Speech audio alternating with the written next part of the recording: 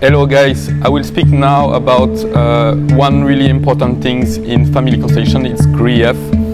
Most of the time when someone is dead in the family, we just observe that the grief is not yet done. Even if the person is already dead for maybe 5 years or 10 years, we still have not done the grief.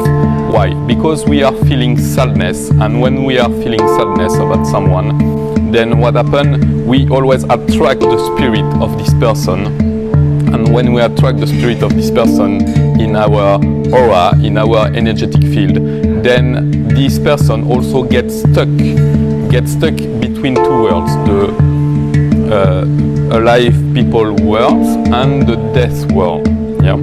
So they stay in this world in between, which is not the state where people can go in peace. So when we are doing the grief, we also want that these people who are dead, we want to make the peacefulness for them and bring them into the death world where they belong to be right now.